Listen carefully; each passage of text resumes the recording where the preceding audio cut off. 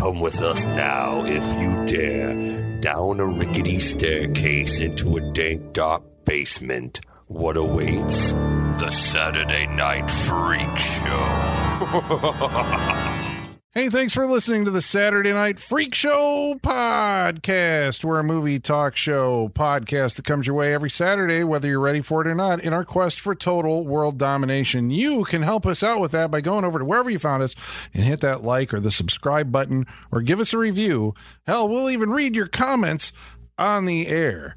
And you know what else you can do to help us is you can head on over to our TeePublic store, buy some of our fantastic swag. Michaela, how can they get a hold of some of our swag?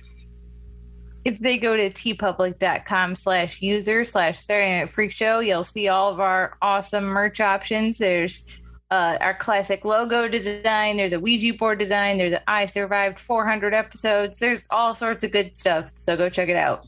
Yeah, check that out. Because again, we're trying to become. What if we put it out there? This is an idea. This is just spitballing here. What if we do like a pledge?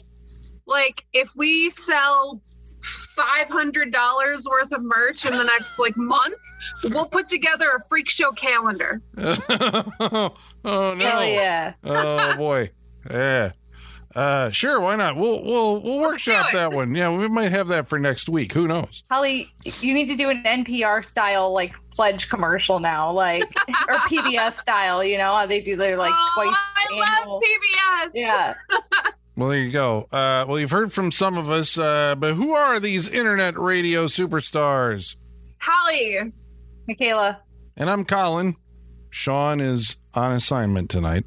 So we took it upon ourselves to watch a movie which was chosen by Holly. What did we watch tonight? Tonight we went back to Colin's favorite year in horror, the year 2000, and we watched Dracula 2000. Directed by... Oh, shit. Who is it directed by? It is directed by Patrick Is it Lucier? Lucier, yeah. Lucier? Yeah. This guy's always sniffing around the horror genre, isn't he? He likes to show up around the freak show a little bit. Yeah, he's come around a few times. We've seen some of his other work. We watched Drive Angry, which was an episode of the freak show. That was a fun one. He directed My Bloody Valentine 2009. We did the original, didn't we? Yeah. Yeah, that's what I thought. The remake's not bad though.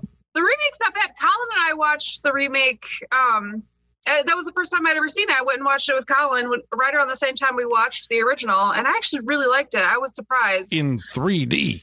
In 3D. Because it's Colin, and he makes me watch things in 3D. But he didn't have all winners. He also wrote or directed Terminator Genesis. So Yeah. Gen Wysis. Yeah. Yeah, he was Wes Craven's editor for a while because he worked on New Nightmare and Vampire in Brooklyn, and he did all three of the Scream movies, and I think that's probably why this movie was released under the alternate title. Oh, I don't know. What is it? Wes Craven Presents Dracula 2000. Oh, yeah. I thought you meant a totally different title. I was like, what? I don't know this. Yeah. Yes, Wes Craven Presents. Yeah, this was Presents is always what does that really mean? Presents can mean a lot of things, but it usually means nothing. It just makes me want to put that on everything I do. Holly Fuca presents, I don't know, pizza party. I just want to say that about everything. I just think it's just the dumbest thing. Yeah, but he had, because there was a number of Wes Craven Presents movies that came out around this period of time. I remember because, Scream was such a big hit and revitalized horror. Wes Craven became the brand name, and I remember going to see was Wishmaster a Wes Craven Presents? I can't remember, maybe not, but I think so. Maybe it was. Sure it was. Yeah, I feel like we talked about that, didn't we? Yeah, maybe we did. I'm pretty sure it was. And you know what? Our memory is short here at the Freak Show. It really is. Don't ask us what we watched last week. Colin always put me on the spot thinking that I'm going to remember a movie that I brought. You remember who directed that? I'm like, no, I don't fucking remember who directed that. I don't remember what I bring to the show.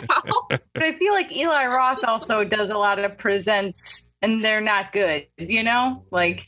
Well, the worst thing, I think one of the worst movies I've ever seen in my life was Wes Craven Presents They. which nobody remembers. Thank God. If you don't, I saw it in the theater, and it was one of the worst movies I think I've ever seen in my life. So he was just slapping his name on everything. But I mean, obviously, he helped get this movie produced, and Patrick Lussier was able to rise up through the ranks from editor to director. Then from there to the heights of Terminator Genesis. Okay. Movie everyone has forgotten. Because you know what? It's not even the most recent Terminator movie anymore. I know they wrote that one out when they did Dark Fate. Yeah. They're like, just kidding. Okay, so Dracula in the year 2000. Yeah. Well, I guess the first thing you got to go with is who's your Dracula in Dracula 2000? I mean, who else would you cast but Gerard Butler? Yeah. Good old Jerry Butts. Good old Jerry Butts. I think this was the first thing I'd ever seen him in. Yeah, for sure. Because I remember, if I'm not mistaken, I do remember like his next break, and I'm like, oh, this guy's probably going to go somewhere, was he was in the Tomb Raider 2, Cradle of Life. I think he was the male lead opposite Angelina Jolie in that movie, and I'm like, okay, well, clearly we have a star in the making, and now Gerard Butler is like, revered.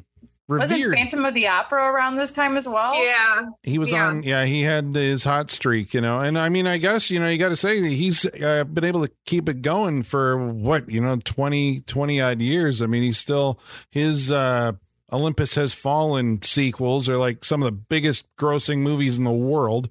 Each year they come out. I've seen how much money they make. And like, Colin, you're like the only person I know that's ever watched any of those movies. Yeah. Like, who the fuck is going to see these movies? Not me. Everyone, everywhere, but in the United States. The United States, they don't do all that well, but they do like crazy. I mean, like, you're not going to believe it, folks. If you look up the grosses, like the highest grossing movies, the years those come out, are those movies. Yeah. Like, who sees those movies? All of Asia. Yeah. All of Asia. Well, this literally everyone in every country but America. Right. Yeah, it's what it seems like. Yeah. Well, so we're going back to the Dracula myth. Yeah, Holly, I'm surprised that I didn't bring this movie. I mean, that's I always knew either you or I were going to bring it. It just was who was going to get there first. Right. It's been on the endless list. It's on there. It was all like, yeah, well, at some point you can't do all the Christopher Lee and the Frank Langella Draculas and the Dracula's dogs. At some point you got to go and venture into the 2000s to see what they were doing. Was this I'm trying to think, like, after this movie, the next big notable Dracula movie was Dracula Untold, right? With Luke Evans? Probably. Unless I'm missing one somewhere in there. But we've also kind of approached the period in time where it's like, okay, we've done Dracula to death, but they still love doing Dracula. Dracula, who I think we established, aside from Sherlock Holmes, is one of the most, like, filmed characters, like, in history, right? Yeah, for sure. And I think we may have brought this up in one of our other episodes, but like you said, it's been done to death, and we all feel like, oh, we've seen everything they can do with Dracula. But still, when Netflix put out the Dracula, I watched it. It's like, I can't help myself. I gotta watch it. Yeah, that was the most recent thing, probably. Yeah, that was the most recent. Pretty big splash when it came out. Okay, so. This movie has so I also, because I do, collector of all things Dracula, I do have the Blu-ray of this. And I like the way that the Toronto Sun calls this movie the hip and happening, or it's hip and happening in the tradition of Wes Craven's Scream trilogy. What? No, it is not. What, because there's young people in it? And a poster that reeks of Scream. Because it does, but it also looks like the Lost Boys. It looks like every early 2000s horror movie ever. Yeah, well, this is it's a pattern established by the Scream franchise where you're going to put all the heads, the giant heads. Yeah. Who wrote that? The Hippest? Yeah. Was he like 90?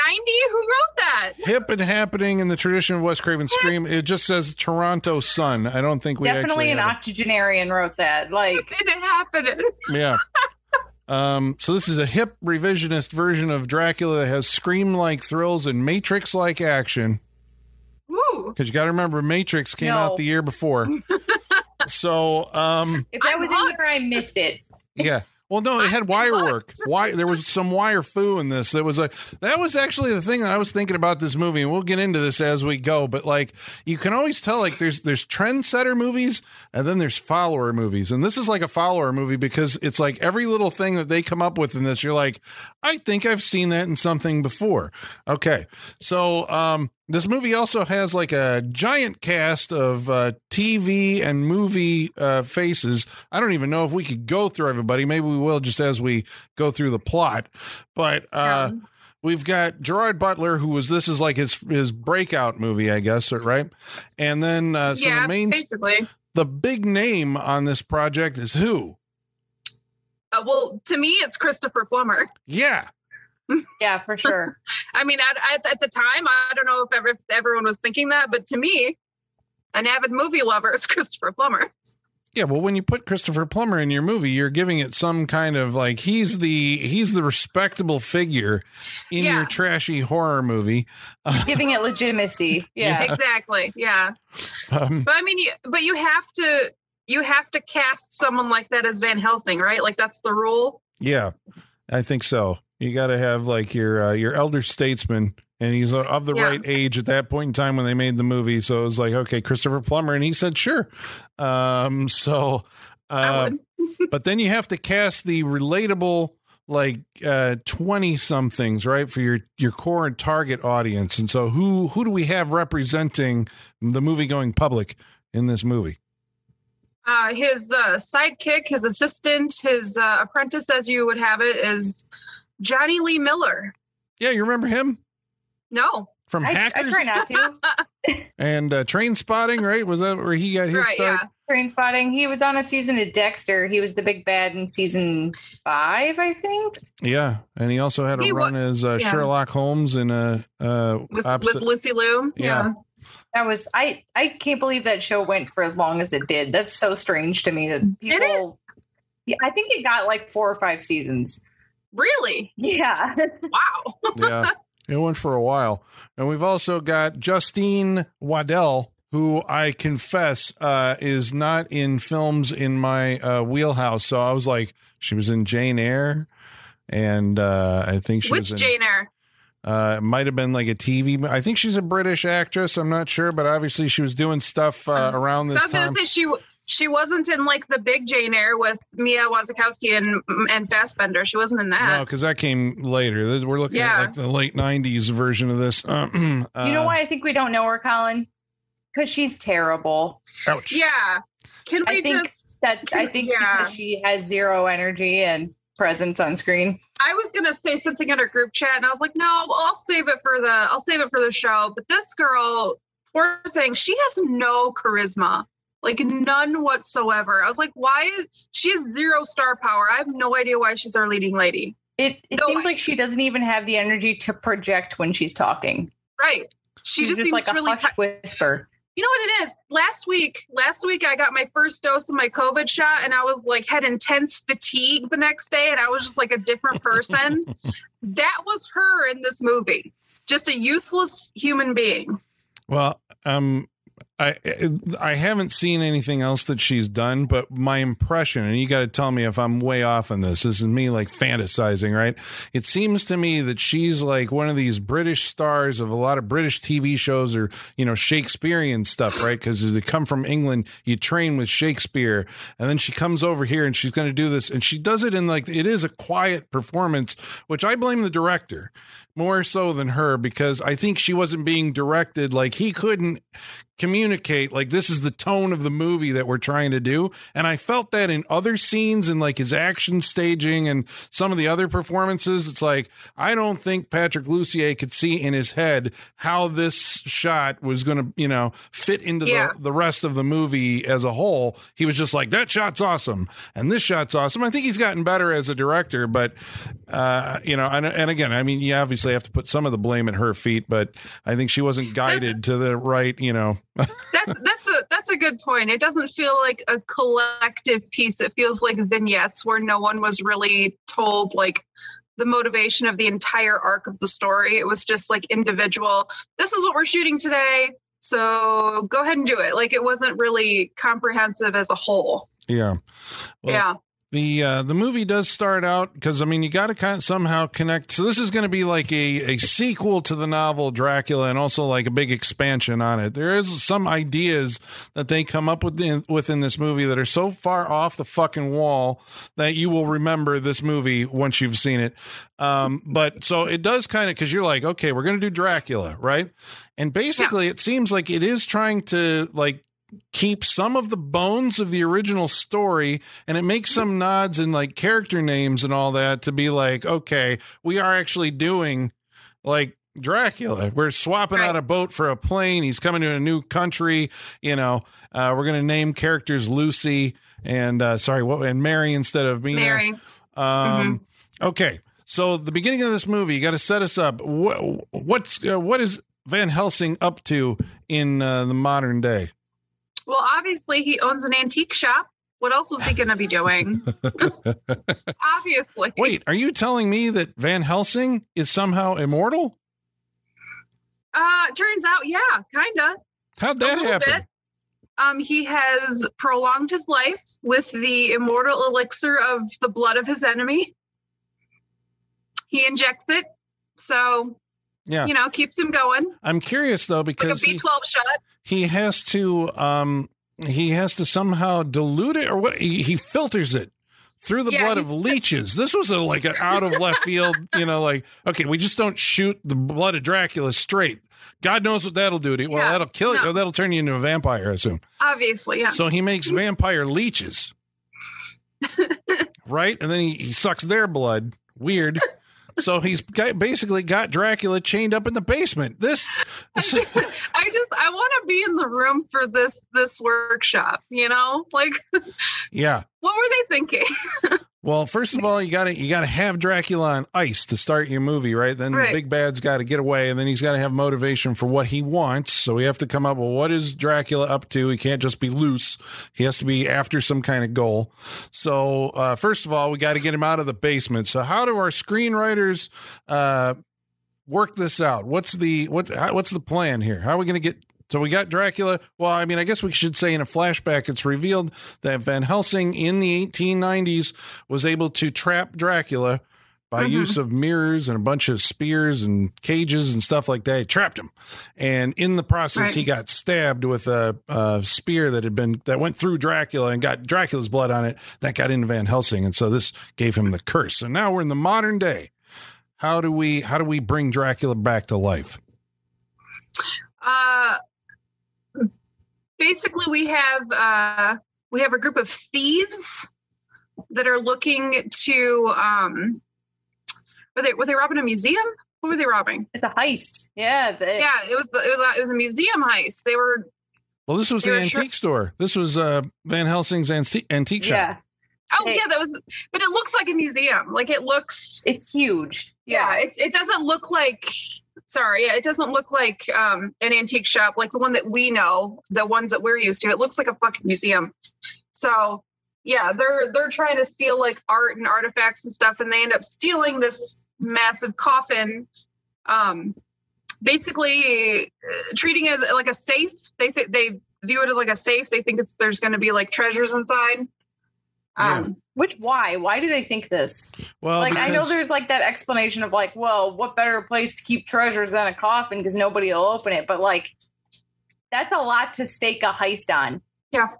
Yeah, there's a whole lot of intrigue going on here because it turns out it's an inside job. Jennifer Esposito from, what was she in, Spin City? I can't remember. Spin City. Was it Spin City that she was on? No one talks about that. I think it was. But she is like, her boyfriend is Omar Epps.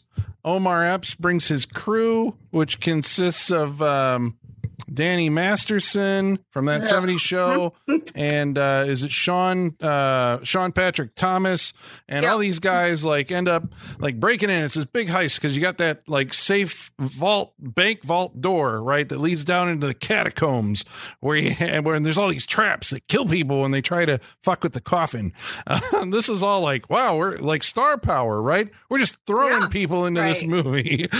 But that's what you do in this time, right? You put a bunch of like well-known younger actors in the beginning of your movie. Yeah. So when you that's guys see the trend. when you see the name Sean Patrick in credits, do you immediately go Thomas or Flannery? Flannery. Flannery, yeah, same. But it's like it could go either way. Who's it gonna be? Yeah. Yeah. Well, they find out that this coffin has been sealed. Some of their members die in the process of trying to get this thing out of there, and they end up taking it on a plane and flying back to America with it because, they think that the old guy has stashed, the family jewels or something inside the coffin. They don't open it like normal people. You can't, I guess, right? So they put it on a plane and take it. And then, sure enough, Dracula gets loose on the plane, and it turns out that he's in there. So, this is a really elaborate heist that they had a private plane involved, Right. I was like, how much money do they already have? Like they're clearly very successful at being, I was gonna say like heistists, because I feel like it's a specific category of thief, but yeah. Right. So they must be really successful thieves if they have their own like fucking private plane. But I mean, it does make sense though, because I mean, if you're a professional thief, they often do just take a whole safe because you don't have time to open it there. You got to crack it open later. So that part actually makes sense to me. Yeah, and this isn't just like a cargo like airplane either. The whole front cabin is like a private jet, right? That just happens to have a cargo area, right? Yeah, these are those good thief money planes that you can swing. That's sweet thieving money. Yeah. So Dracula gets loose on the plane. There's a lot of fog and all that stuff. I was like, we need to discuss Danny Masterson freeing him from his coffin, because that was probably the most traumatic scene in this movie for me. Oh, yeah, it was pretty gross. Because we got vampire leeches. Forgot about the vampire leeches. He opens the coffin to reveal like a fairly like considerably fresh body for like the type of coffin that it is. You would think it'd just be a skeleton. Oh no, there's like a body in there. And there's leeches all over it. And one of the leeches like goes into Danny Masterson's eye. Yeah. And this was just the most traumatic thing to me. Yeah, didn't need that. You know? It was hanging off of his eyelid and he's trying to pull at it. Ow. Yeah. That was disgusting. Well, you got to swing big when you're going to do it. So I guess then this is, I suppose you have to talk about Dracula himself in the way that he's portrayed in this movie. There's always, I'm always kind of interested in like how movies visualize vampires, because everybody's got to do it a little different. You can't just have a guy with fangs. You have to do something, right? So this version borrows from Interview with the Vampire and gives him faint bluish veins on the side of his face, gives him big red eyes, which I kind of like that. I'm like, well, okay, he's got the Christopher Lee big red eyes, but they looked cool. He's got fangs. It's Gerard Butler, so he's got a mullet. It's not a mullet. What do you call it? It's not a mullet. It's like a feathered shag haircut. Yeah. Yep. Very Kenny G. Yeah, because this is what I would expect of Romanian prince from whatever. And it's the 90s. So we're going to, of course, put him in the long black cape trench coat. You gotta. Which was very popular in the 90s. All you 90s kids remember wearing these things around. Sometimes they'd be white, but these ones are black, right? Everybody had like this. It was like a trench coat. Everyone saw The Crow and went out and bought one. Yeah, pretty much. Blade had one. Shaft had one. And Screech, didn't he have one? He had the white one, right? Wasn't it like I can't remember. Anyway, didn't he wear something like that? Screech? Yeah, didn't Screech had a lot of insane fashion, but that's not what I remember. Okay, yeah, no, I think he had a jacket and maybe like an episode, but that wasn't like a trademark thing for him. Okay, maybe it was 90210 or something. I can't remember. I can't pin it down now. But okay, so and then so the next thing, but we're talking about his look. Okay, well, what year was Queen of the Damned? 2002. I looked it up because I thought it was before this and it was after this. That's what I was wondering. I was like, which came first? Because there's a lot of things about both movies that feel very similar. Like what? And Well, the first thing that comes to my mind is the music. The music is because they go for that, like, 2000s rock soundtrack New in metal? both movies. Yeah, new metal in both movies. Korn, Linkin Park. They do that in both movies, and it relies heavily on that feel. So that's like the first one that stands out. But then, like, also his look. Stuart Townsend looks the same. Stuart Townsend, it looks very similar to Gerard Butler in this movie. They have like the exact same hair, Stuart Townsend's pretty much shirtless the whole movie, and Gerard Butler's not. I would have liked that swapped, actually, but like the black gothic kind of look, it's very similar. So I was wondering which one came first. Yeah, that like early 2000s like gothic metal like scene had a very specific look, and both of these movies. Yeah, I was very much reminded of Queen of the Damned watching this, but I was also grateful you didn't bring that because I was worried you were going to. I thought about it. That's been on my list with like a question mark. Like, should I go there? Stay tuned. Yeah. Right. Yeah. Yeah. It's like, well, there's always this kind of, I mean, I guess, with The Crow and like, there was like this fusion of like that type of rock, whatever, the new metal and like goth horror. And I'm like, at some point, why don't they just like make Dracula himself a rock star? But I guess Queen of the Damned went and did that. That's what they did. Yeah. Yeah. Queen of the Damned did. Yeah. And, this movie's going to end up taking place in New Orleans because, of course, Interview with the Vampire did that. And that basically, after Bram Stoker's Dracula, is like the next vampire novel of high renown. Right. So, and I mean, rightfully so. That movie had come out by then, right? That came out in like 94. Interview with the Vampire? Yeah, that was early to mid 90s. Yeah. Okay. So we're borrowing a little bit from there. Okay. So this plane, because Dracula's on it, there's gunshots that are fired and all this, and he kind of begins to, develop his power. He's getting his power back, right? He doesn't say anything of this part in the movie, which I kind of actually did appreciate. That, like, what's he going to say? It is kind of, and I like Butler's performance in this way, that he's kind of just watching and, being kind of amused by stuff and kind of absorbing the world that he's into. Yeah. Like, he's just taking it all in, which is in character for Dracula. It makes sense to me. Yeah. This is what I want to see. I guess I'm always like, okay, if you're bringing somebody into, they wake up 100 years later, like, what's it like to reacclimate into society? And everybody does it too easy. And I think you'd probably more be like Tom Cruise in Interview with the Vampire, where you're just like, what is this electric light out in the sky? And I can't, and freak out. So the plane crashes into the Louisiana bayou, and where it's discovered by Jerry Ryan from Star Trek Voyager, who's also in this movie as a TV correspondent. And her cameraman, played by the delightful Shane West. Yeah, like I said, all the faces in this movie you will recognize. This was a real who's who of like this time. Yeah, a lot of like, I wonder what he's doing. Like, oh man, forgot about her. A lot of that. Yeah. Mm-hmm. Well, like vitamin C. What? Yeah. That was a shock to me. Mm-hmm. Yeah, because I'm trying to remember what was her like big hit song. Graduation Day. The graduation song, yeah. Yep. Okay, so she's in this movie. I can't remember if she was in a couple other films around this time, but I mean, it's just like a who's who, right? And then, I was like, was her label Virgin Records? I just wonder, because Virgin Records apparently must have co-sponsored this fucking movie for the character in this movie. Yeah, it is, because Mary, who's our other character that we have to be introduced to, right? The Justine Waddell character, lives in New Orleans and works at Virgin Records with the vitamin C character, right? And you're like, how does this plot? There's a lot of characters in this movie, right? You're like, yeah, okay, how does this American plot that takes place in Louisiana tie in with the Christopher Plummer plot?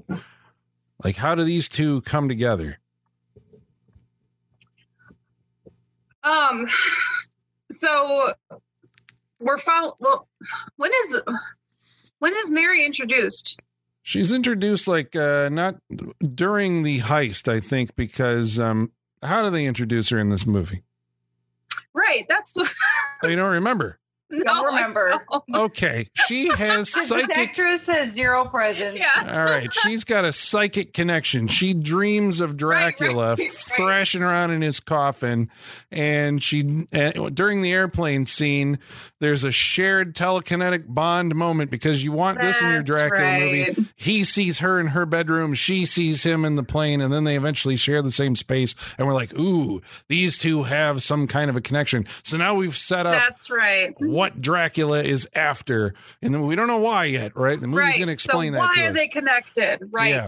Okay. It's all coming back now. That's right. And Christopher Plummer as Van Helsing is like, the evil has escaped, and I have to go to America to try and track it down and stop it once and for all. And Johnny Lee Miller's like, you're not going without me, and so he follows him into danger. And Christopher Plummer's like, who are you? Don't you have a TV series to get back to? No, because they're going to do it better on BBC. Yeah, some of the lines in this movie were just like, I don't know. It was one of those movies where I watched it because I think you know everybody, so I like never at any point like bought into any of it and was just kind of watching them say these lines. I was like, oof, man, they're committed like actors do. It's like Christopher Plummer. Come on, you can do better than Right. I did think Vitamin C was much better than I expected her to be, honestly. I was pleasantly surprised. Yeah, she was. But I mean, like, I don't know. I don't really blame him. If I was Christopher Plummer and someone was like, hey, do you want to play Van Helsing? I'd be like, yeah, sure. Yeah, I know, because you got to do it at some point in your Right? career, right? Yeah, I think that's if you're a British actor at some point you're playing, even though he's Dutch, but well, Rutger Hauer got to play him at one point, so there you go. So Van Helsing also has a goal in this movie, which is, I guess, what this movie is adding to the Dracula lore. We're going to have to pay this off at some point a little later. But basically what's set up is that he can't figure out a way. He's had Dracula, imprisoned all these years, and Dracula just will not die. He is beyond death. He cannot be killed. No matter what I've ever done to him, he can't die. He turns people into vampires. I can kill them, and that's through the usual, whatever the things you got to do is the stakes and the holy water. So it's his whole mission. He's got his little notebook with all his notes saying, like, who is Dracula? Where did he come from? Why can't I kill him? Yeah, I was missing that. I was hoping for that Alucard scene again.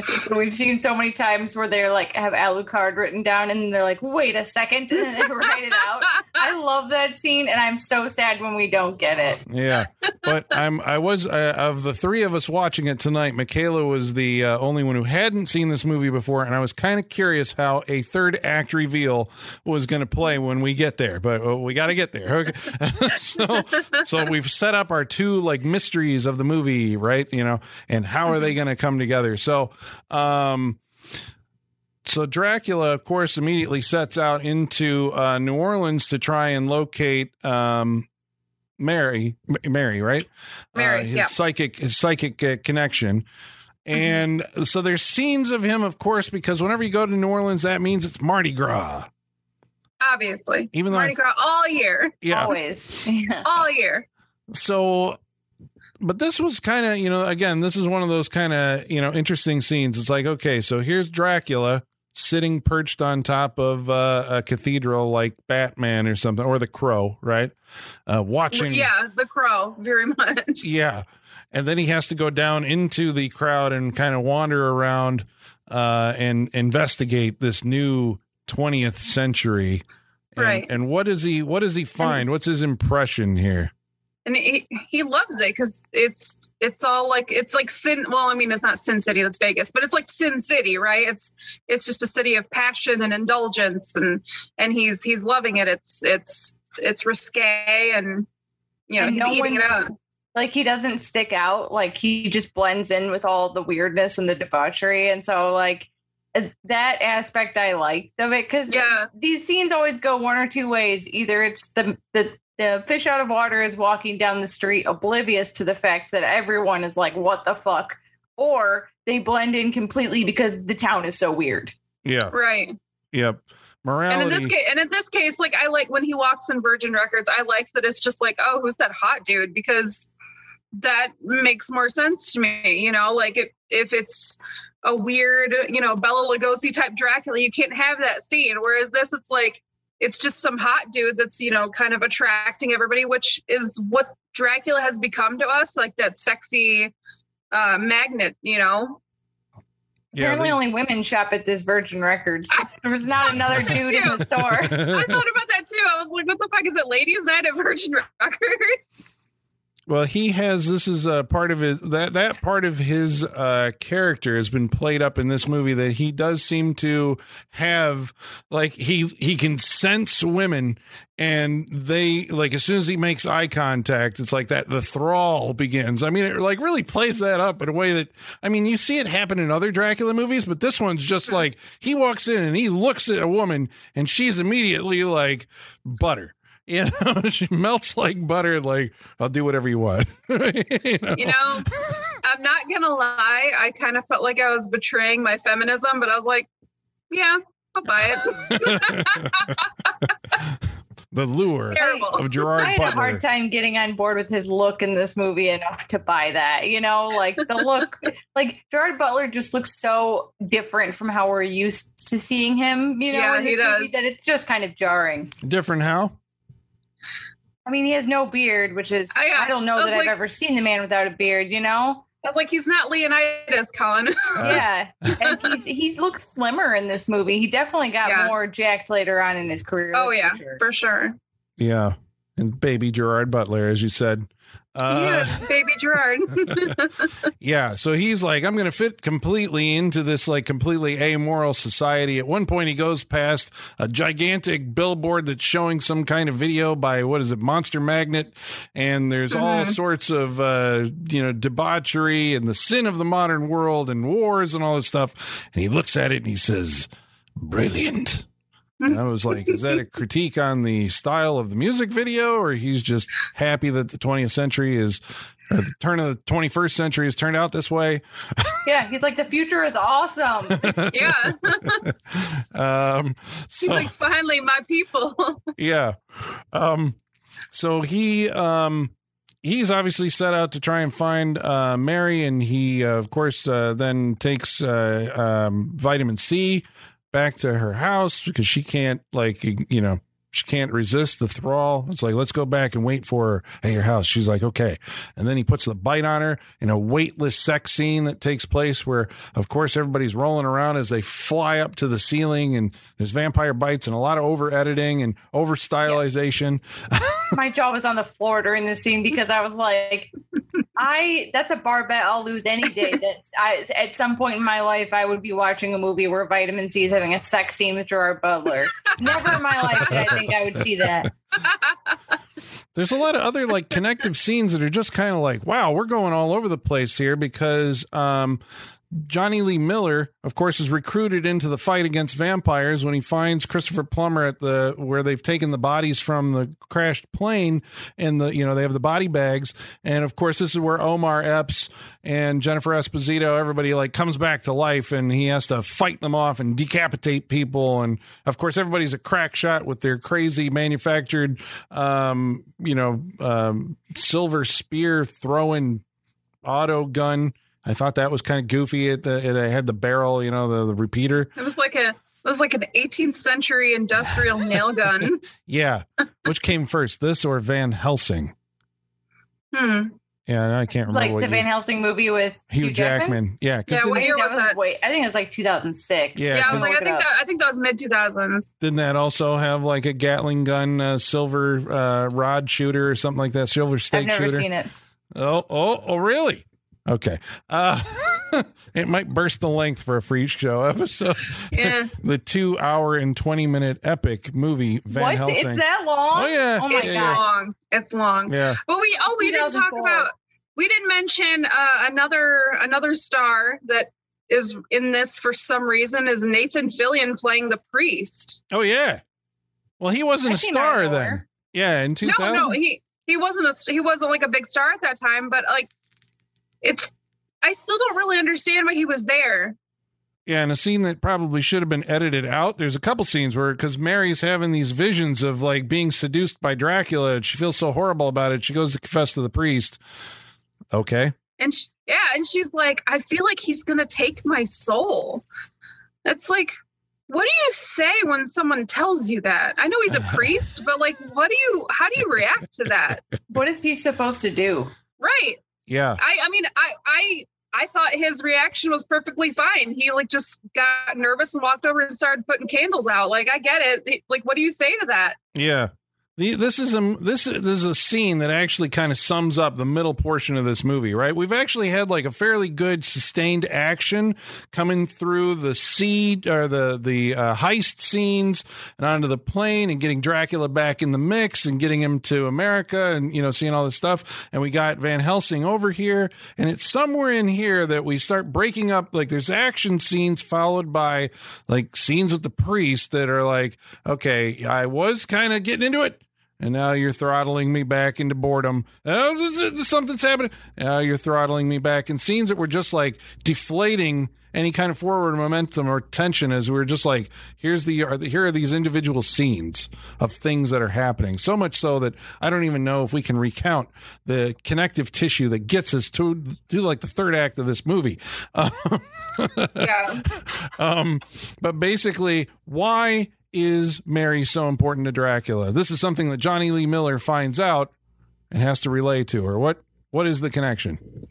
Right. So basically they are intertwined because his blood is in her.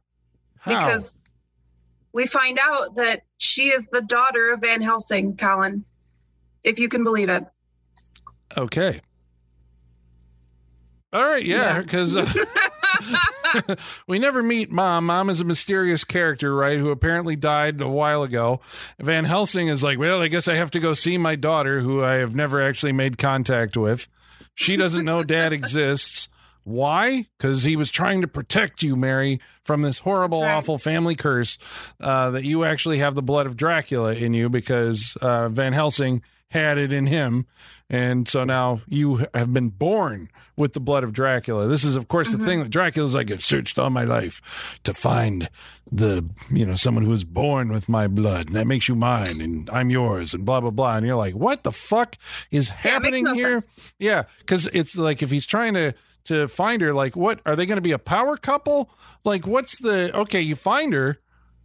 What then? You get to create like a superhuman super baby or something like that? I didn't understand this. So is this some fucked up way to talk about like pure breeding? Is that what's happening here? Oh God, yeah, kind of seems like it. Ew. Yeah, I don't know. He's been searching all his life. That's what he's talking about. He's talking about a pure bloodline. And so, you think they're talking about offspring? That's what we're thinking. I mean, here. I don't know. Not just can that happen? This isn't Twilight. Can that happen? I don't know. I don't know, because I think the way that Dracula reproduces is by biting you, and then you drink his blood, and then replace some of your blood, then you become a vampire, right? Or you just get the bite and you somehow become a vampire. Right. So because she already has his blood, is this how like he can make her his bride as opposed to like his child? Like, I don't really understand his logic there. Yeah, I wasn't clear on this.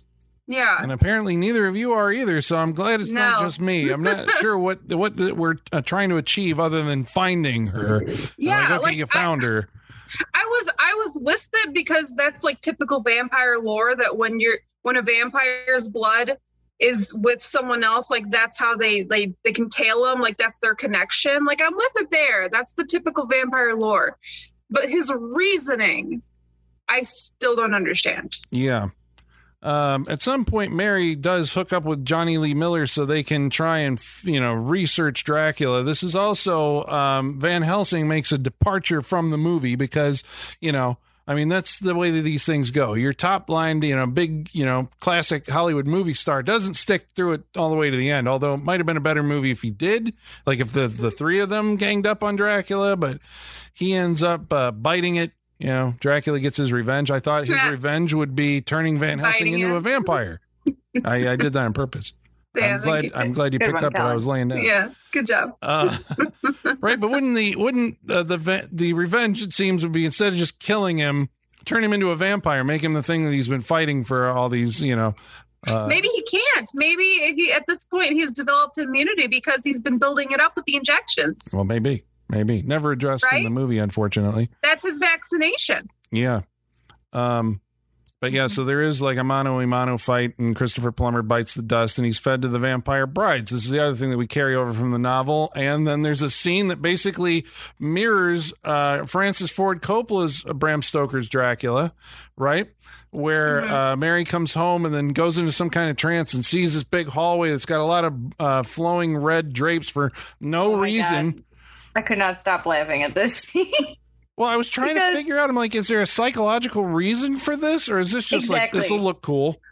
That's it. Colin, that was my exact thoughts. I said, what is happening and why is it happening like this? Right. Like, and that like vision of like when they're in the bed together and there's all the white billowing sheets around them, like it's a fucking Enya music video. I was like, what is happening right now? Yeah, we're borrowing a lot of visual styles from like Gothic, fiction or visual Gothic fiction for forever. Like The Hunger, I think, did that with all the billowing drapes, and like that was a Ridley or Tony Scott movie.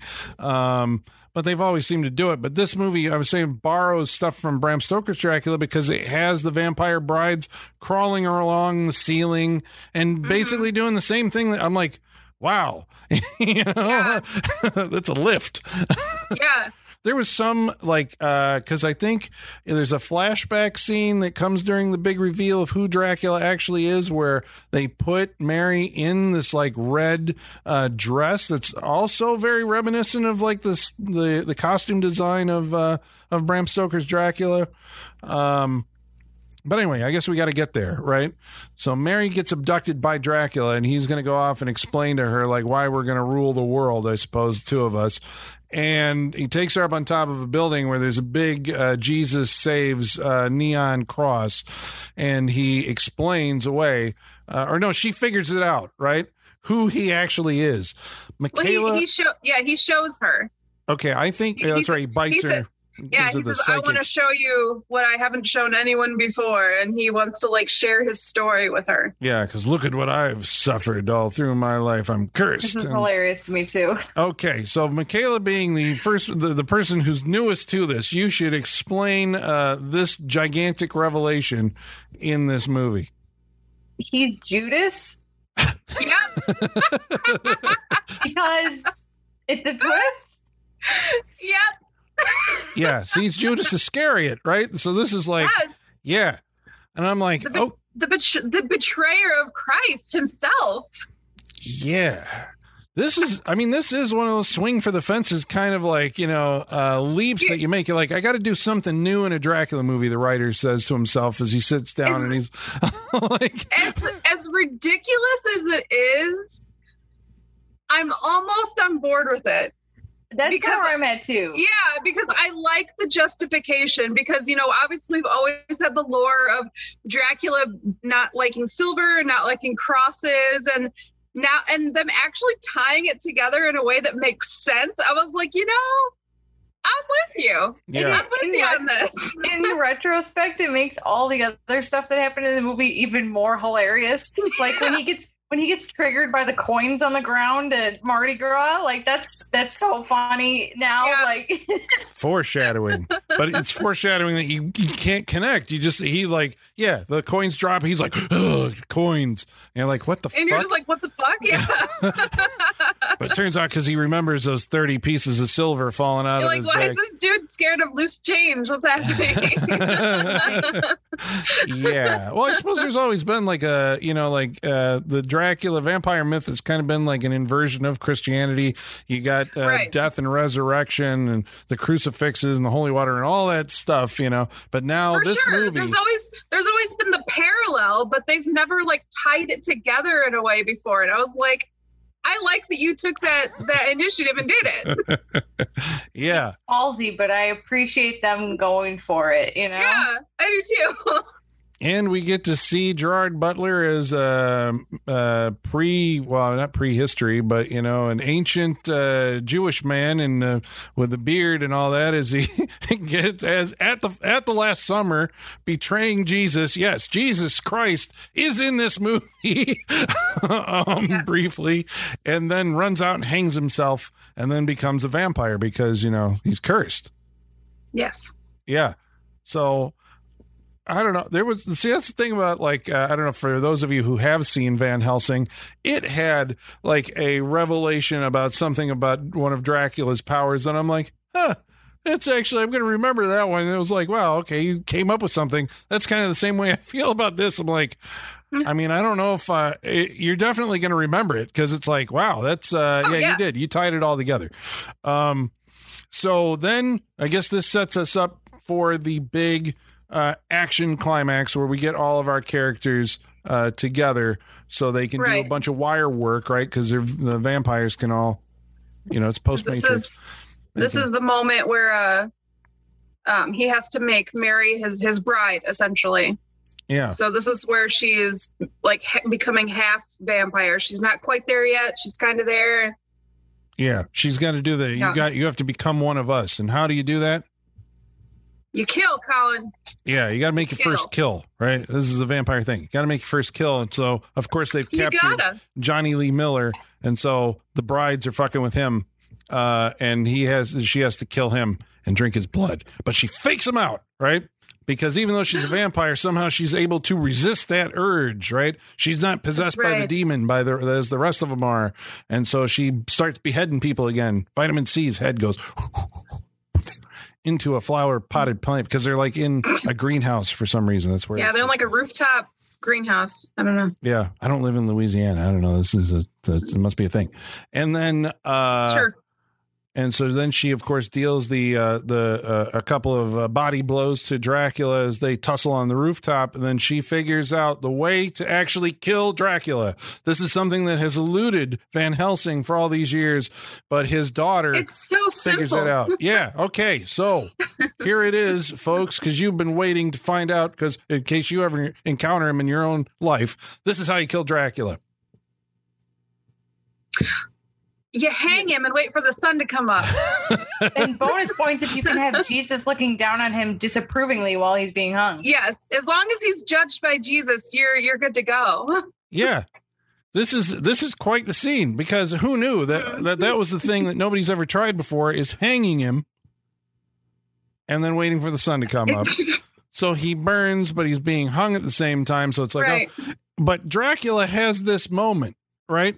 Where Mary falls from his grasp because she takes him over the edge, and then they're both hanging there, and then she falls to the pavement many floors below. But because she's a vampire, she wakes up, unscathed, looks at him, and then he says, I release you. Yeah. And she turns back into a human again, and you're like, why?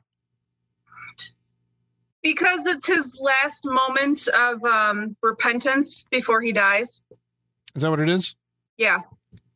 I mean, I don't have any other answer. Maybe Michaela does. Okay. That is because just before then, she's like, it's not too late to ask for forgiveness. Yeah. You can go back into his graces. Doing. Yeah. That's what he's doing. Yeah. Yeah. Cause that's all he's been ever doing is just rebelling against God. And it's like, well, you could save yourself. And apparently by doing that maybe that's what allows him to die. Maybe. My question is this. So it's revealed in the flashback that he shows to Mary that after Christ was crucified, he hangs himself out of guilt, right? So that's what she's mimicking when she puts the wire around his neck and pushes him off the building. She's mimicking that. What is it about that works? Is it just his kryptonite? Since it's a mirror of what happened, he can't resist it? Or is it made of silver? Why can't he can fly? Why can't he get out of that situation? Okay, I may have an answer for this. Let me hear it. Okay, but this is thin. Okay, but this is what the movie actually posits. Dracula 2000. It was literally bought just because of the title. So keep going. Okay, and I'm saying this because she actually does say this line in the voiceover dialogue at the end when she's writing in her journal. Okay. So in the flashback, when he's Judas and he gets hung, right?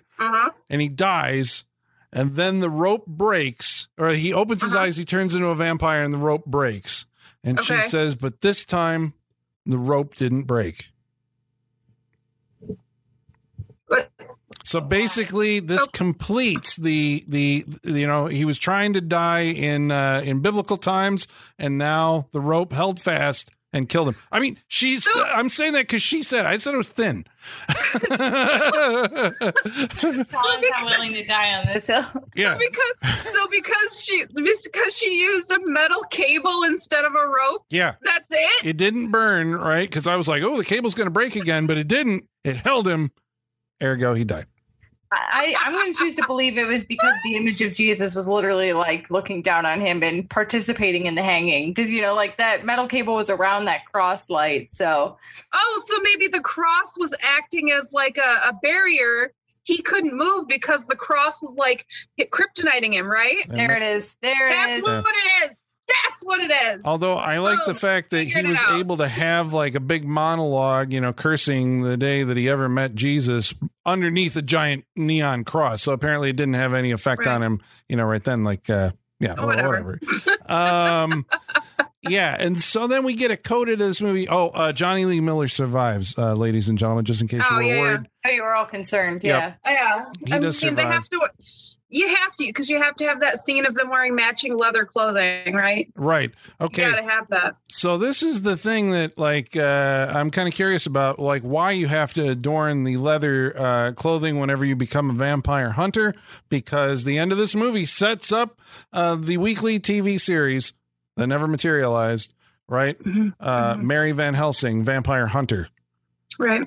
I mean, it did feel like a 90s TV show. She comes out and like, now after all this time, I know who I am. I am Mary Van Helsing. Yeah, tonight on the WB after Charmed, it's Mary Van Helsing. Yeah. Would it surprise you to know, maybe Holly, you've seen all of these, but this movie spawned 2 sequels that went direct to video. It sure did, Colin. The first one was Dissension in 2003. And the second one was Legacy in 2005. Yeah. Come on, they're not going to do Dracula 2003 and Dracula 2005. Just stick with it. No, but they were retitled in some countries Dracula 2, Ascension, Dracula 3, Legacy. Although I don't know if any of the cast from this movie actually reappears.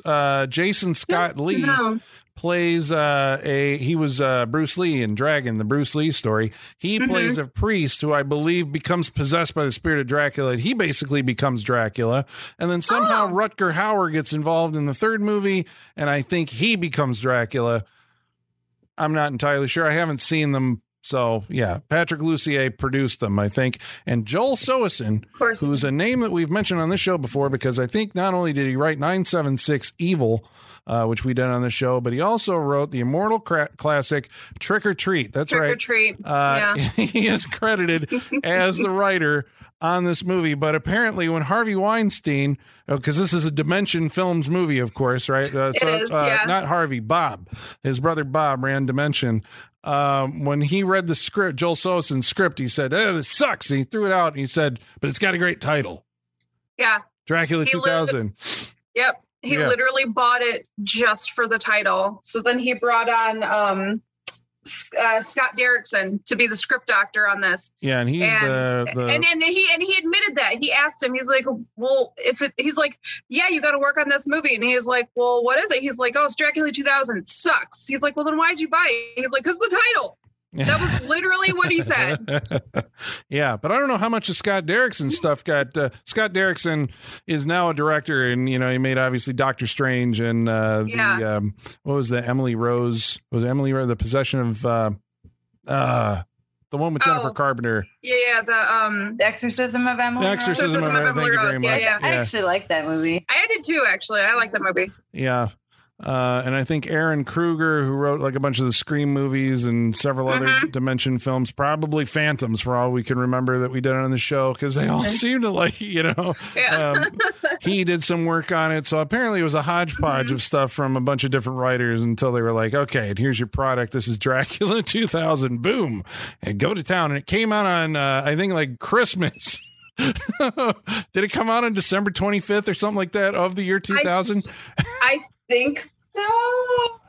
Yeah, it did. It did. Movie. Yeah, it came out on Christmas. You're right. Yeah, but Bob Weinstein and Dimension Films were famously like counter-programming Christmas there for a while, because they came out with a movie called The Darkness, which had Anna Paquin in it, which is another shitty fucking movie. But it opened on Christmas Day and made money. And Bob was like, we gotta put horror movies on Christmas Day. So that's why Black Christmas, I think, was the next year. And eventually, Dracula 2000 for a little while there, he had a run of Dimension Christmas horror movies. We got any other stray thoughts there before we tell you whether or not, or tell listeners at home if they should watch this movie? We kind of mentioned like there was just some of the dialogue in this was an interesting choice. Some of it were like nods to, the original Dracula. Like the antique business was called Carfax after Carfax Abbey from the original. The moment where he says, "I don't drink coffee," in the original Dracula 1931, it was, "I never drink wine." Just nods to like earlier Dracula stuff, which I don't know, like I kind of like that kind of stuff. I don't like when it's blatantly ripped off, like they did with, the women crawling on the walls and that kind of shit with like the brides and stuff. But I do like the little subtle nods. There was a line that Johnny Lee Miller says when he says, "Never ever fuck with an antique stealer," which I'm not going to lie, made me chuckle. I thought it was funny. And apparently that was just something that he would say like after filming a take, just as a joke. And they liked it so much that they added it to the movie, which I was like, I like that. It worked for me. So yeah, that was just like some little tidbits that I enjoyed about it. My favorite thing that I read about this when I was doing my research, I read a review. I read a review from James Beardinelli from Real Views. Here's what he said of Dracula 2000. Of all the indignities to have been visited upon Dracula during the past century, including being the inspiration for a serial and a Sesame Street character and being lampooned by Mel Brooks, none is more unsettling than what has happened to the world's most famous vampire in Dracula 2000. Wow. He didn't like the Judas Iscariot thing that apparently it was too far. That made me laugh so hard. I was like, this dude is passionate about it. I love reading reviews where they are just digging their heels in on how much they hate. Yeah. Not just hate the movie, but hate one specific thing about the movie too. I love when they hate one specific thing so much. Well, I guess you're gonna, now that we've spoiled it for you, should you actually watch it? Should you check this movie out? Or maybe you've seen it and you're like, now I got to go back. Should I go back and rewatch this movie? Well, we're going to tell you. We told you what that guy thought, but what did we think? That's what's important here. Exactly. So first of all, we're going to answer some of your mail. And in order to do that, we're going to have to summon our mailman, and his name is Igor. Bring us the mail. Masters, the mail. I've got the mail. So many letters. Our followers are rising. Well, thank you, Igor. He looks so cute in his little trench coat. He really does. It's becoming on him. I'm disappointed. The plastic fangs or nothing. I mean, like now he's like, yeah. No, he's going for that low key look. He's just got the, that new metal goth, that's what he's going for. Okay. All right. We had it, Colin. We had his fangs filed down years ago. After that really last one, where he was biting everybody. For his safety and ours. Yeah, obviously. Then COVID came around. We're like, we don't want to get him infected, or him infecting people, or him getting infected and bringing it back. Yeah. Well, we want to remind you how you can take part in this interactive portion of our show. You can follow along on our social media, and that means, first of all, find us on Facebook. Facebook.com/Giant Freak Show. We're also on Twitter. At Freak Show. You can email us directly. Saturday Night Freak Show at yahoo.com. And you can follow along on Instagram at Saturday Night Freak Show. Well, MF Med lets us know that we are inducting someone onto the Saturday Night Freak Show Wall of Fame tonight. The wall or the hall? This is the wall, right? Okay. This is Nathan Fillion. Yay!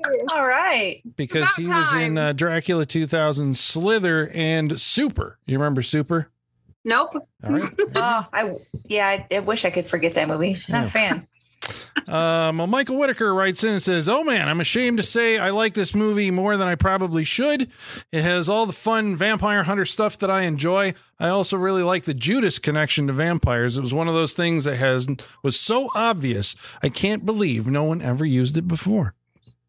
Yeah, I think that kind of sums up our sentiments about it. It's like, you know what? I feel like I shouldn't like it, but I do.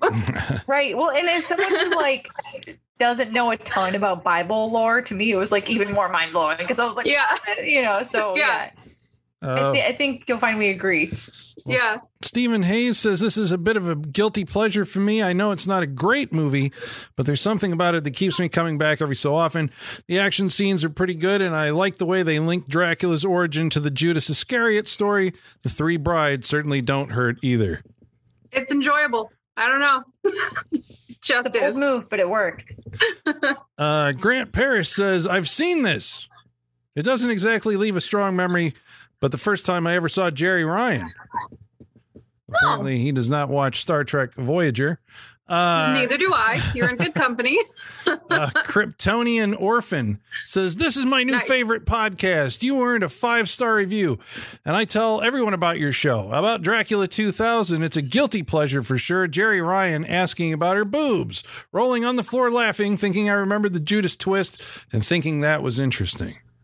Aw, thank you so much, and welcome to the Freak Show family. Thanks for the review.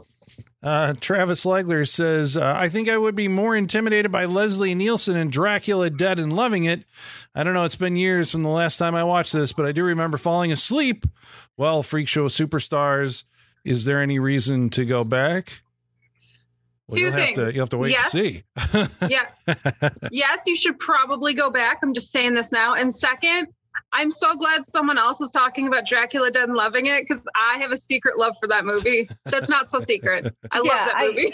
I will give it that Gerard Butler is not really threatening in this movie. No. Well, David Williamson writes in and says, "This is Transylvania." Nice. Yep. And Ed Snyder says, "Vitamin C, best of luck." She was in the movie. And Robin Linneman Silverberg says, "This is not a giant step up from Howard the Duck." I disagree. I big time disagree, but maybe it is just the palate cleansing of it being after Howard the Duck that I feel that way, you know? Yeah, who knows? About Howard the Duck, Jacob Laws wrote in and said, "Such a foul movie.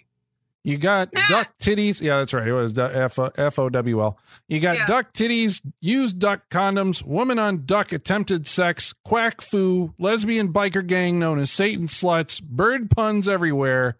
What's not to love? Everything. Everything Those you are just all the said. reasons I don't love it. Everything you just said. Michael Whitaker says, "I remember being a slightly older child and watching this movie and actually working out how the Howard puppet operated in the scene where he's just in his underwear. The two actors holding his arms were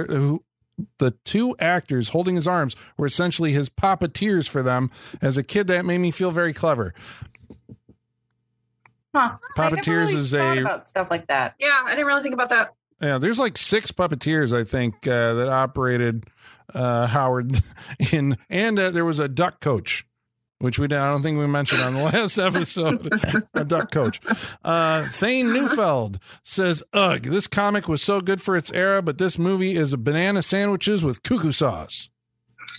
Banana sandwich in a good way or a bad way? You know, once you put cuckoo sauce on it, then it's yeah. If our listeners have read Howard the Duck, can you just tell us what an example of like a story in the Howard the Duck comic would be like? Like, what would happen in a Howard the Duck comic? I'm curious. Yeah, like, is he, because he's a PI, right? So is he just invading, like, or investigating, like, normal stuff, or what's happening in these comics? I think he's. I don't care enough to read it, so don't tell me to read it. Yeah, he's only a PI for like a little, like in more modern versions of it, not as you go back. Right. Yeah, so what are his adventures? What shenanigans does he get into? I want to know what's going on, but I don't want to read it. So just tell me. You're gonna have to wait for the MCU movie. You take that back. Okay. You shut your dirty mouth. All right, about our Swamp Thing episode, Pat Hetfield wrote in and said, I'm going to have to disagree with Michaela. Sorry, but I don't think Swamp Thing and Man Thing look very much alike. Swamp Thing is green and has a more human-looking face, where Man Thing is brown and has what I can only call tendrils where his mouth is. I always thought he looked scarier. I will take your word for it, sir. That's fair. I'm not an expert in either, so you're probably right. Well, Michael Whitaker says both Swamp Thing and Man Thing were predated by a character called the Heap. And he says it's funny that you're doing a Howard the Duck episode because he's a character who's tied closely with Man Thing, who's got one of the funniest book comic titles in the biz, Howard the Duck. Well, I think we actually talked about that on the Howard the Duck episode, right? Did we? I blocked that out. Yeah, didn't just when you think Man Thing is a bad name, the Heap comes along. Well, Sander Antonades says what he did was he compared Dick Durock, who was Swamp Thing in 2 movies and a TV series, to Roddy McDowall, who was in 4 of the 5 Planet of the Apes movies, and he was in the TV series. So there you go. Grant Parrish said, did anyone watch the episode of AJ and the Queen where Adrienne Barbeau and Mark Singer run an auto shop? It felt like a shout out to the Freak Show because Catwoman, Adrienne Barbeau played Catwoman on Batman, the animated series, because Catwoman and the Beastmasters save RuPaul with the power of a wet t-shirt contest. It was beautiful. What? Wow. That sounds like a Mad Lib sentence. It really does. AJ and the Queen. And we have not done Beastmaster yet. Somehow Beastmaster. No, we haven't. It's been on my list for a while. It's been on my list for a long time. Yeah. When I want to put Don Coscarelli on the wall, I'll bring it. There you go. Apple Eva says, I like Adrienne Barbeau's hairstyle. Well, all right. You're allowed. That's fine. That's fair. You can. There was much consternation about that on that episode. I remember the term helmet hair was used as a derogatory. Yeah. Travis Legler says, I just started listening to your Swamp Thing episode. Yes, we too have a huge issue with suicidal deer and wild turkeys that are always running in front of cars. I used to have a 2011 Ford Ranger pickup truck, and by the time I sold it, the truck was on its 3rd hood and each side fender had been replaced twice. And I think I had 3 grills put on it. Needless to say, my insurance rates are a little higher because of both of them, but I'm loving the episode. Yeah. I mean, people always talk about the deer, but people don't realize how destructive turkeys are. Well, and they're really stupid. Like, they see the reflection in something and they attack it, so they'll kick the shit out of your car. So stupid. A couple weeks ago, then we watched The Stepford Wives, and Steve Carney said, I love the 2004 Stepford Wives even more than the original. I legit would give this film an 8 or 9 out of a 10. It's very of its time, just like the 75 original, but I enjoy that it went in a totally different direction tonally and seems to wear its goofiness proudly. As a lover of all things New England, I want to live in Stepford, minus the robot clones, of course. It's kooky. I feel like I feel like I have to believe that comment's a troll. I almost cannot believe that that's a sincere comment. Like, say it's better than the 75 one is wild. Hard to believe. Hard to believe. Well, we thank you all for writing in. Now we're going to go around the table and we're going to tell you what we thought of tonight's movie, Dracula 2000, starting with Colin. What did you think of Dracula 2000? Well, I mean, I own it. Okay. That's not giving anything away. I'm just saying I own it, but I am a collector of all things Dracula. I think I have most of the appearances that Dracula has made since 1922, right? With Nosferatu. I got them all. I'm that big of a fan. You're on a mission. Yeah. Yeah. Yep. That's it. As a collector thing. I have Dracula Untold. I'm not going to tell anybody to watch that movie, but one day it might be there's something that, whatever, on the Dracula kick and you got to watch them all. So I did appreciate that this movie started off with a recreation of the voyage of the Demeter and all that. I'm like, oh, now watching it, I'm like, oh, it's pretty cheap. But, you know, they did set up a guy who was tied to a, you know, like the steering wheel of a ship and all this other stuff. And I'm like, oh, they're actually going to go with like a kind of a gothic flavor. And you get to see him in London a little bit. And I'm like, ooh, that stuff goes a long way with me. I actually was kind of, I mean, you know, it's kind of what level the movie's playing on during these opening scenes, but I mean, I appreciated that the Christopher Plummer role was played serious. I'm like, okay, he's stepping into like he's in the Peter Cushing level of his career, where he's like going to be playing these types of characters. Of course, that didn't happen. He won Oscars and stuff. Former Oscar winner, future Oscar winner, I think. But I think, you know, watching it tonight, I was like, when I think of this movie, I remember the opening scenes. I remember the heist. I remember the thing on the plane. I remember the plane crash and Jerry Ryan. I remember, you know, Johnny Lee Miller is going to come over there. He's got that gun. And it's about the time that everybody gets to Louisiana that even this time, the movie started to fall apart for me, and I was like, well, what? And then, of course, I remember the reveal of that he's Judas at the end, which kind of like wakes you back up again, and like, oh, and then you'll remember that. So you remember, like, I remember the beginning and I remember the end, and in between, I'm like, what's happening there, and why am I not engaged? And it just feels like it's all over the map. In one scene, we're going to be with Jennifer Esposito seducing police officers in an interrogation room, and then Dracula just shows up and you're like, how'd he get here?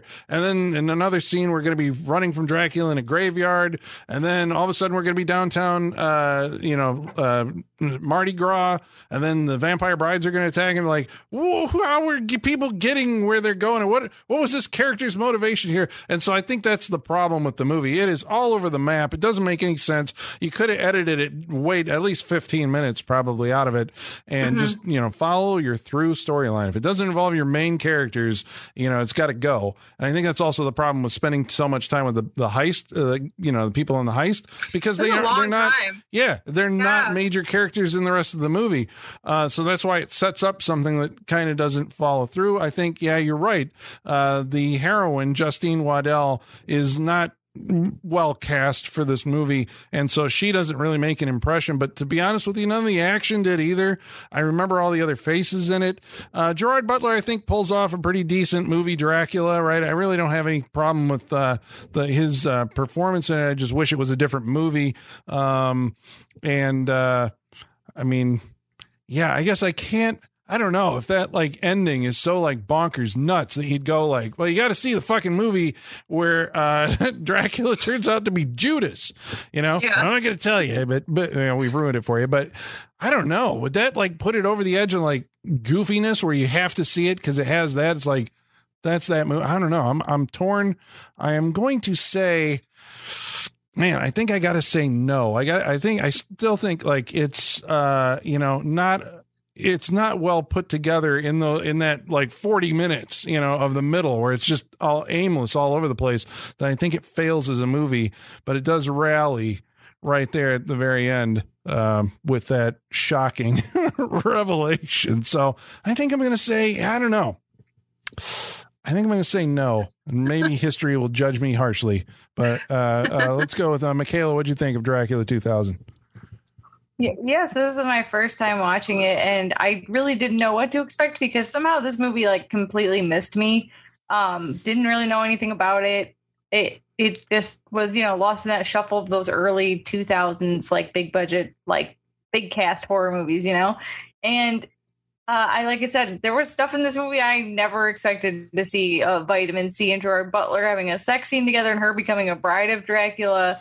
I mean, Dracula being Judas, I still can't get over that. That is such a bold move, but like, I have so much respect for making that kind of bold move, you know? Because I feel like movies now wouldn't do that. They would play it too safe. It would just be a beat for beat remake. I mean, look at all the Disney remakes we're getting right now. They're literally like frame for frame the same as the animated. Right. Yeah, they don't take any chances. Right. So I have a lot of respect for taking that kind of chance, and a chance that like actually kind of makes sense when you think about it. You're like, wow, okay, all these pieces do add up. Like it's not just insane for the sake of being insane. Right. The title, great title for this movie. I love that the title for this movie and this movie is like, it's like those old Reese's commercials where it's like, you got chocolate in my peanut butter. You got peanut butter in my chocolate. Like, this is the freak show version of that, because Colin's like, Holly, you got your 2000s movie in my Dracula movie. And Holly's like, Colin, you got your Dracula in my 2000s movie, you know? So I love that about it, you know? And honestly, Colin, I expected you to hate it because of all the 2000s stuff. I really thought you were going to hate the movie. I will take that on the fence from you because I expected you to hate this. I think I'm going to recommend it just because, like, I mean, I obviously love the time capsule nature of like any movie from this time and like the vitamin C and all that weird stuff. I love that. I love being like, oh yeah, I remember that guy for when he was like hot for a minute in the early 2000s. Love those moments. But I also I like the chances it takes, and maybe my brain is clouded coming off of having just watched Howard the Duck and how much I hate that. This is just like such a breath of fresh air in comparison that I'm just like giving this movie more of a pass than it deserves, but it definitely has problems. I agree, Colin. Like, there are scenes that don't really connect at all and don't really mean anything and are kind of pointless in the middle, but whatever. It's still more watchable than Howard the Duck. So I'll take it any day. So I'm going to recommend it. And I am surprised that I enjoyed it as much as I did. So Holly, bring us home with this one. So yeah, I feel like I 100% agree with both of you, which is funny because you recommended it and you didn't, but you're both spot on. Like, for real, the middle of this movie is just a blur of what the fuck is happening. Like, do I care what's happening? Am I following what's happening? Does it make sense? Does it matter? But at the same time, like, I'm not offended by it. Like Colin was saying, at the beginning of this movie, you know, with the familiar Dracula, you know, the 1800s, the Demeter, like the things that we remember about Dracula, like, it's refreshing to see that. And then the end, obviously the twist is not something, when I first saw this, I was like, what? He's who? Like, I was so shocked that they went there, but then I was like, huh, okay, Dracula 2000. I see what we're doing, and I like it. I'm with it. And that's all I've remembered about this movie. Like, I saw it years ago, and that's all I remembered, because Colin, you were saying that's all you're going to remember. You're very right about that. That's all I remembered. But at the same time, like I said, it's the middle part is not offensive. It's not good. It's not well edited. It's not well directed. Our main actress is not good. We've established that. Gerard Butler is fine, but is he great? No, he's not great, but he's okay. But it is not offensive. We've talked about before, when a movie is like a sleepy Sunday kind of movie, you just put it on. You don't really have to pay attention because you know the story of Dracula. So it's like, I don't know what just happened, but it doesn't really matter. Like, eventually she's going to become a vampire. Like, we know what's going to happen. So it's just one of those like sleepy Sunday kind of movies. You can put it on, kind of pay attention. But that 2000 nostalgia that Michaela was talking about, that hits me. I love that. It takes me right back to a beautiful time. And I love that feeling. So I do give it a big pass for that. It definitely hits my nostalgia feels. So yeah, it's not a movie that I'm going to give a glowing recommendation. I'm not going to go out and tell everyone, oh, you got to see Dracula 2000. But I'm going to be like, you know what? If you haven't seen it, you should give it a watch. You're not going to be wowed by it, but you're going to see something that's kind of fun. So yeah, go for it. So yeah, not a glowing recommendation, but I'll recommend it for funsies. Why not? Dracula 2000. Give it a shot. Give it a half-ass watch. There you go. I wonder if I should change my review. I really am on the fence. Okay, I'm not going to. I'm going to stick with my guns. All right, so that's 2.5 yeses. Yeah. Just a teaser. The thing that the big question about Dracula that Van Helsing answers is why he can't see his reflection in a mirror. You have to watch Van Helsing to find that out. Yes, gotcha. So next week on the Saturday Night Freak Show, we're going to watch a movie that's chosen by Michaela. What are we watching next week? we are going to watch something I've never seen either, so it'll be an adventure for all of us. Ooh. We're going to watch Pierce Brosnan's first leading man role in Nomads from 1985. Nomads. Okay, yeah. Interesting. Okay. I think that's... I've recently heard about it. I feel like no one I know has seen it, so it'll be I've never seen this. I've never seen this. Bits and pieces of it, but I remember it's future Die Hard director John McTiernan's first movie. So and Predator director as well. Yeah. Okay. All right. So next week, Nomads on the Saturday Night Freak Show, and until then, ladies and germs, the basement is going dark.